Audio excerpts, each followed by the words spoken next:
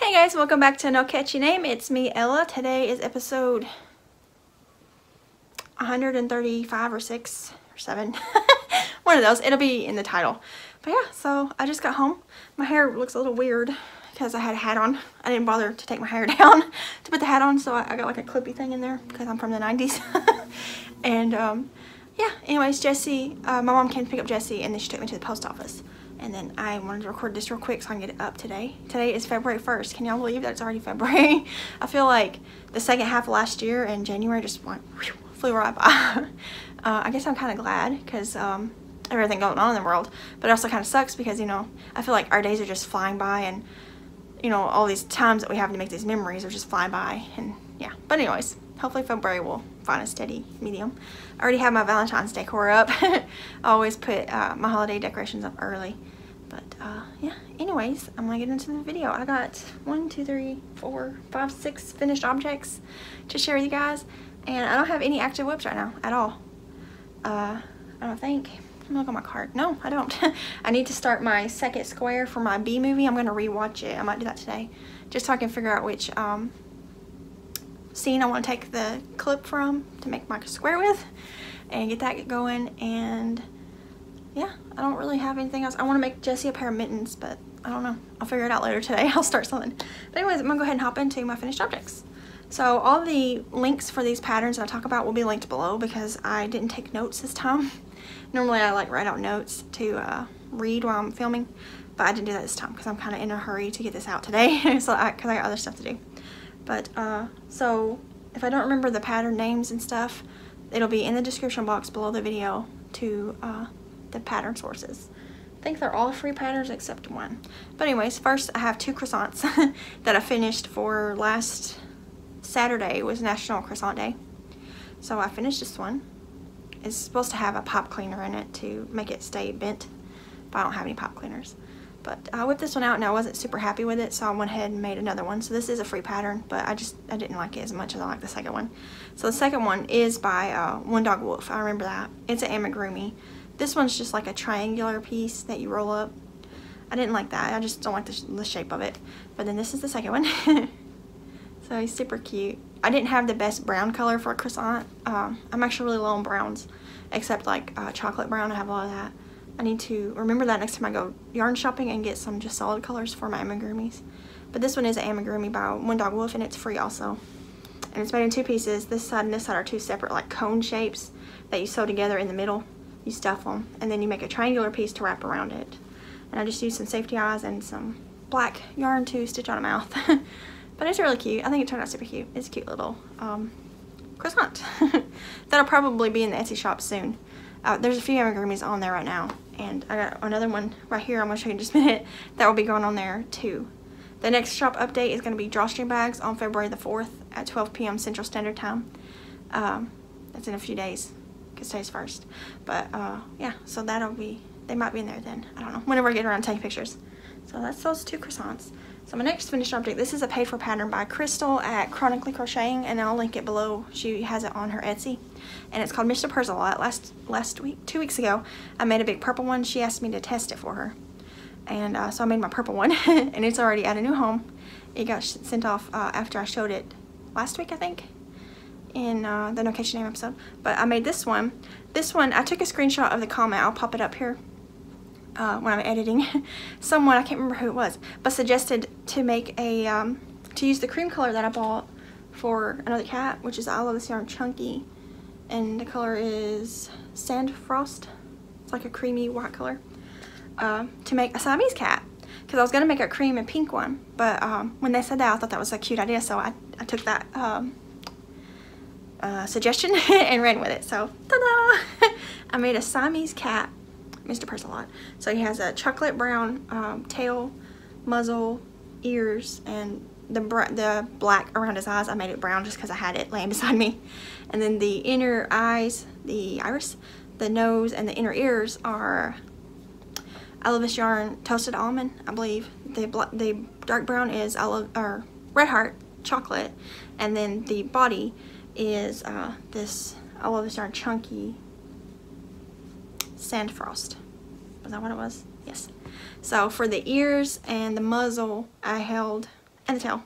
I held 2 strands of the Red Heart chocolate together to make it like a bulky, and then this is already bulky, and then the light brown parts didn't need to be bulky. It just worsted weight.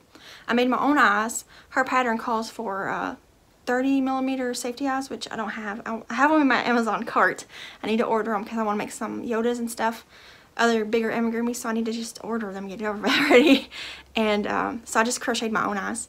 I started with the iris color, and then I added a row of the chocolate color, and then this little part, the pupil, I guess is what it's supposed to be, and the little glint is just like embroidered on there, and the nose is embroidered on the muzzle, and then the whiskers are the chocolate also. So he's cute. He's really fat. I think I overstuffed him a little bit, but he's still adorable. But I'm going to put him in the Etsy shop if anyone wants to check him out.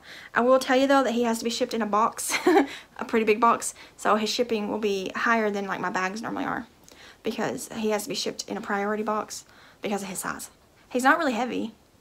I think the purple one that I sent off, it was like 1 pound and 6 ounces, so it was like $10 I think to ship it. But yeah, so he'll be in the Etsy shop as soon as I take pictures of him if anyone's interested in this cute Siamese cat. I think it's so cute. I got his ears on pretty even. I sewed this one on way wrong the first time. I had to take it off and fix it, but I think he turned out super cute. So I do have the yarn to make another one. I'm going to make a pink one because I got some more of this chunky yarn that is pink. This is how much I had left of the second ball. So what I'm going to do is, because I have a lot of purple left over, and then I'll have pink left over, and I got some other chunky scraps anyways. I think I'm going to save them all up and make some scrappy cats eventually. Or other things, because Crystal said that she's going to use the same body and make other animals. I'm assuming animals or whatever. And I might make whatever those are whenever she comes out with those. But yeah, so I'm just saving all these scraps. This looks like it's really full, but it's hollow on the inside because I used the center pull. But yeah, so I wanted to show you. It took, I'd say probably 1 whole ball and like a third. How many yards is in this? It's got 109 yards. So it didn't take a lot of chunky yarn. It would have taken more if I'd used chunky yarn for this, but I just used some worsted waste, like open skeins that I had. And I think he's adorable. He's a little Siamese cat, or she. I think it's a boy. I don't know. Anyways, that's my cat. And that is a paid for pattern. It's only like $2.50 on Crystal's Etsy shop, which I will link below for you guys to check out. Alright, next finished object. Okay, my mittens. I made one mitten last week and showed it to you guys. I think it was Watch Your Working on Wednesday, and I also showed it on the community tab. My legs are going to sleep. I gotta reposition. Okay, I'm shorter. Alright, anyways, I had to adjust the camera a little bit because there's all kinds of stuff in the background. My legs are going to sleep, so no. So I made the one mitten, and I'm using Just Yarn from the Dollar Tree. Whoops, Premier Just Yarn in Marmalade and Maize. Marmalade's the orange, and Maize is the yellow.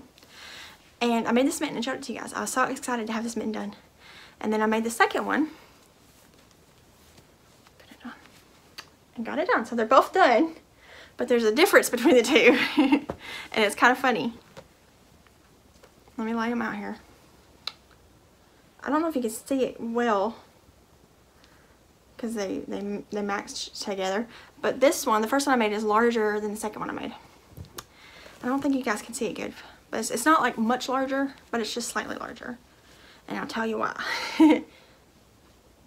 Just a little bit bigger. Looser. I like this tighter one better, but I don't want to redo it. I'm just going to leave it. I wore them today outside, so it's fine. I'm not worried about it. But the reason one came out larger is because this first one I made, I was using the Premier Just Yarn, and it's a size 4 for reference. And I was using a G-hook, and it was a... The first one I was using was a Clover Amour G-hook, because I really love those Amours. I was gifted them, gosh, like a year and a half, 2 years ago. And I use them all the time. Like, those are my go-to hooks. And, but I was using that one for this one. And then I lost the hook when I got done with this one. I was, like, weaving in the ends, and I had lost it. And I thought it was in the couch. I was digging around the couch. And I ended up finding it a few days later underneath my, my cart.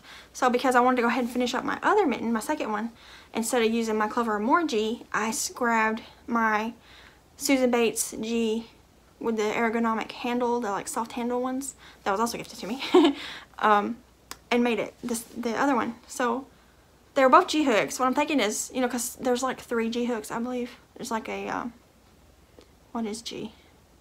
It's like a 4.25 and a 4.5 5 or something like that. I can't remember what they are. But one of them was slightly different than the other one. So my Clover or More hook, G, mitten is slightly larger than my Susan Bates hook.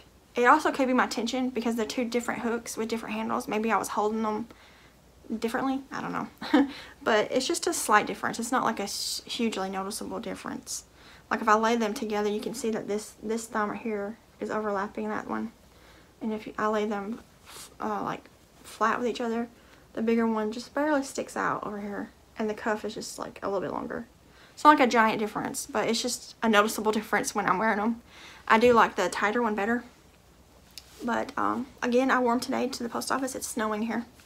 And they were nice and toasty and warm. And I really like this yarn for just to be $1. So these are like $2 mittens. I did have some leftover. So this is the leftover of the marmalade and the maize. The maize is smaller because I did make the cuffs out of the maize. So I used more of the yellow yarn.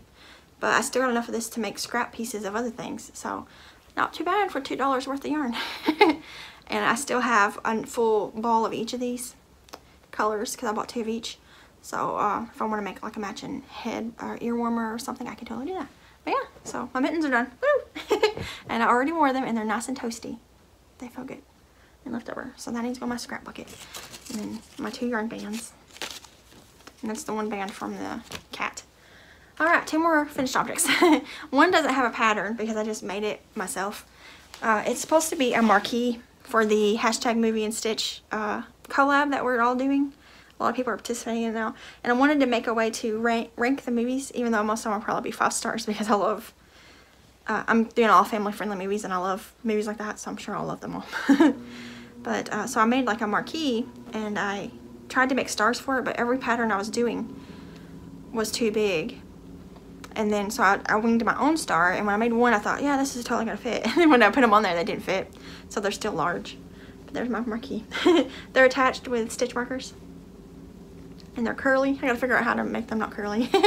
And it's my little marquee for rating my movies. I wanted to do it across in like a straight line, but they're too large. But I'm not even worried about it. I could remake the marquee, I guess. Make it just a little bit bigger. But it still works, so I'm happy with it. But again, there's no pattern used. I just used worsted weight yarn, scrap balls. Like this, I know this is white, and this is something to do with daffodils. That's a red heart, yellow, something, I can't remember. But it's not bright yellow, it's like a duller bright yellow. And this is a paint box yarn that was gifted to me in scrap ball form by Carla. And yeah, so that's that. Just to rate my movies. And then my last finished object is my first square for the hashtag Movie and Stitch collab. And my movie for that, if you don't watch that series, was The Absent-Minded Professor, which is a 1961 movie, and it's the original Flubber movie. And so this is the square I made for that. This is based off of the movie poster.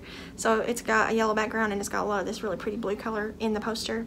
And then I made a basketball because my favorite scene of the movie was the basketball scene. And the square I did use a pattern for. I will leave that in the description box below. Can't remember what it's called, like super simple something square. And then the basketball, I just winged it, but all I did was make like a circular piece. I just increased like 3 times, I think, and then I top stitched these lines on there to look like the lines on basketballs, and I just sewed it on there. I did a pretty good job at sewing it on there. I was doing it at first the way Jada teaches you, to not show the back or threads through, and then I just gave up and stitched it because I'm probably gonna, after I put this blanket together, I think I'm gonna line it with fleece or something to make it like a cozy movie blanket, since it's gonna be a movie themed blanket, and that'll be good to keep in the living room to watch movies under. But so I'm not gonna worry about my ends. I mean my stitching on, because I'm gonna hide it with fleece eventually. Yeah, so there's that. That's all my finished objects. It's quite a few. So here I got 2 amigurumis, this thing that's kind of an amigurumi, a pair of mittens, a square, and a marquee. So I'm pretty happy with that. I did good. Woo! Like I said, I don't have any active whips at all. I just haven't started anything. I do have all, since today is February, I got all my ball bands that I used in February. Now what I'm doing about my ball bands, like some of these yarns I did use the entire skein of, like this one is on the cat. But the ones that I use enough of the skein that it becomes a scrap ball, I'm keeping their bands too. Because like this one, I used some of this yarn, but I didn't use enough to need to wind it into a ball. So this is just going to go back on my wall of yarn so that I can use it. And I know that it's, you know, partially used. But so if I use this in February, then this will count as a February ball band and not a January one. So these are all the skeins of yarns that I either completely emptied or partially emptied enough to wind them into a ball to go on my scrap ball bin. So that's 2 right here, 3, and then there's ice yarn 4. What did I make? Oh, that was a hat. Another chunky. This was the first cat. So 5, and then I got 1, 2, 3, 4. Right, this goes to the other cat. That's 6, and then 4 hometowns that I made cows to donate with. So that's 10. And then I've got, let's see here. Those are jumbos. I've got 3 red heart regular size bands that were used for amigurumis and my heart blanket. So that's what, 13. And then 2 jumbo red hearts bands. So 15 ball bands in January used up. And like I said, all of this wasn't used up yarn. Some of it is like these red hearts made scrap balls, I'm sure. I'm trying to think about it. I don't think I finished off any red heart this month. I used a lot for that scrap blanket. I made some amigurumis and stuff, so these are probably scrap balls. I did use up all of the hometown for the scarves, and I did use up one of these for the purple cat, and then the cream one for the Siamese cat. I used up all of this for the hat that I made, and these are all partial skeins that were used. So yeah, but that's 15 yarn balls. So that's 15 skeins that was taken off of my shelf. Some of them were partially put back as scraps, but we're not gonna worry about that because I plan on making some more scrap projects throughout the year, so they'll get used up eventually. But I'm excited about that. So I'm gonna get a bag, probably this bag. I'll just put my scrap balls in there. I'm gonna take those out. This little bag I got for free at Walmart. When doing grocery pickup, they sometimes give you like little gifts of samples. So I'm gonna, this is January's, I'm gonna put this down in here now. And now today, since it's February, I'm gonna start saving my new ball bands. I save them in this cup right here. This was gifted to me by Becky at Funny Farm Crochet, and it's got the little Mary on it. What is it saying here? Hashtag where's Irish Mary? Oh, I can't talk. She takes this little doll. Oh, it's glary. Like all over the place with her. But it's a mug that was in a gift package that she and some other people sent me. So when I use them, I just kind of roll them up and stick them in here. And at the end of the month, I will accumulate them. And then at the end of the year, I'll be able to see how many skeins I took off of my shelf and used up mostly. I'm not going to worry about the scrap balls because I'll use them eventually. I use my scrap balls a lot for amigurumis and also for like when I make like that heart blanket that's pieced together for stuff like that. So I'm not worried about scrap balls. But yeah, so that was that. A little mug I need to put back in my craft room. Then I did get some Happy Mail. Today my mom, she took me to the post office when she came to get Jessie. Oh, that's just regular mail, foreign mail. So I got a gift sent to me from Beth, oops, dropping stuff, in Ohio. She emailed me. She had, I think she said she had 2 copies of this magazine, so she wanted to see if I had it, and then if I didn't, she was gonna send it to me, so she did. But it's this Annie's Christmas catalog, and it's the 2021. I've seen a lot of people getting this one, and because I have the Halloween one. I love it. Oh, I love it. So, and I wanted this one. I just didn't want to pay for it because it's $10.99, well, $9.99 in America. It's $10.99 Canadian. And that's just a lot of money for a magazine that I don't know what's all in it, because I didn't see anyone do a flip through this that I noticed. Maybe they did, and I wasn't paying attention. But it's got a ton of holiday themed decorations and stuff. So I'm super excited about that. You'll probably be seeing this a lot later this year when I'm into my Christmas crafting. She also sent 2 little Hot Wheel cars for Jesse, but they're with him. He opened them in my mom's car and took them with him when they left. So the next thing I got has nothing to do with crochet. But it's just mail that I got, and I'll share it with you guys. It's actually another hobby of mine, which is sewing, and I'm about to start getting into sewing clothes, apparently. My mom got gifted a pattern from a mini-knit friend of hers. They made her a dress and sent her the pattern so that she could make her own dresses if she wanted, but she's not super into sewing, so she asked me if I could like learn it and make her some dresses, which I'm going to try to do. I have it actually. Oh, it's right here. It's made with Pennsylvania newspaper because the mini-knit friends she has are in Pennsylvania. So here it is. I've been trying to take real good care of it because I don't want to mess it up. But it's got the, is it this side? It's got the pattern drawn on it and like how much fabric you need and where to put the elastic. Just the entire dress pattern. And I think that's so cool. But I'm going to, I've already been like looking into it and stuff, and it's a very basic pattern. It's not like a fancy dress, you know, not a lot of pieces. Anyways, since I'm going to be making her those, she wants a bunch of those. I might make myself one, I don't know, it depends on how it fits. But I got like a bug in me to, well, like what else can I make clothing wise? I've always wanted to make clothes, especially like costumes, because we really love Halloween. And costumes are expensive, so it's probably cheaper to accumulate materials over time and make your own costume. But anyways, I found this dress pattern while I was searching through, my phone's dying, searching through Etsy, and they sent it really cutely packaged up. It was in this like file folder, but it had string wrapped around it, and then it had this little card that's just a little like envelope thing with a coupon code for the next purchase and her business card in it. And it's called lots of patterns and more.etsy.com. They have a ton of sewing patterns, and they have a few crocheting patterns and stuff. But so I bought this one, is what I'm trying to say. It's like a 50s style dress. I absolutely am obsessed with, like, well, I'm just gonna say like the 60s and beyond. Pretty much any time the 60s and beyond, I'm obsessed with that. I love anything from like Victorian era to pioneers to the 20s, 30s, 40s, 50s, 60s. I love that music. I love the clothes. I love the way people acted back then. I love, you know, just everything about that. And so I bought this. This is a plus size because I am plus size. I keep trying to not be plus size, but you know, you only live once. So you might as well be happy. But, so I think it's size, I think it says it's size 14 to, wait, it's US size 10 to 18, and the other dress, there's another dress in here that's a different size too, but it's got all the measurements on the back. You can't see it because it's glaring out really bad. Yeah, I'm super excited about this.